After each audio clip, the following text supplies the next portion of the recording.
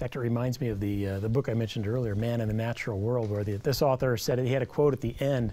He was talking about some British thinker who said, you know, I'm really big on thinking that there might be some intrinsic value in nature, but I'm not sure that's really going to motivate me. What's going to motivate me is that bird is still going to be around to sing. In other words, he said that inspires me on a very deep spiritual level. What about that approach? Is there any value in that approach to the environment in a long term, or is that just kind of a romantic notion that carries us for a few years? Well, is that more like the practical notion, you know, that you want to leave the world a better place than you found it? You know, clean up after yourself. Isn't it basically something? Yeah. Well, I think you touched on two different issues. One is aesthetic value of the environment to humans. It's a certain kind of utilitarian value, you might think of it that way, that definitely we can enjoy nature in ways that go beyond just mining its natural resources for our benefit in some way. We can enjoy its beauty. And that somehow, I think, reflects the image of God in us, that we have the capacity to do that.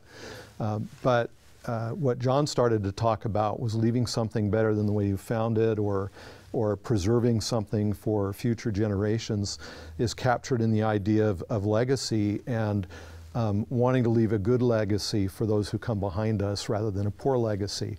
And what that raises the issue of what kinds of obligations we have towards people of future generations that don't yet exist. All of those fall into a utilitarian broadly and are helpful in many respects, and that really captures this generation's buzzword of sustainability. Sustainability is the idea of let's only use so much of it so that there's something left for somebody else later on. But I think Gary's right that it doesn't go far enough, that we have to recognize intrinsic value, and the virtues can help us deal with that. There's another party at stake here who cares, and that's the Creator.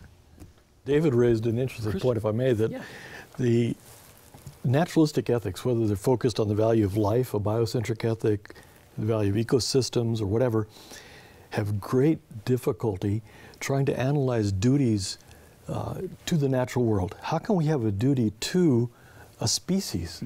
How can we have a duty to an ecosystem? How can we have a duty to something that's non-existent like a future generation?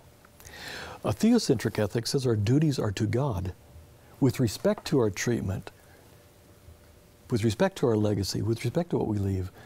But our duties are to God first, because He's the Creator, and He put us in a position of stewardship, of responsibility for the way we deal with creation.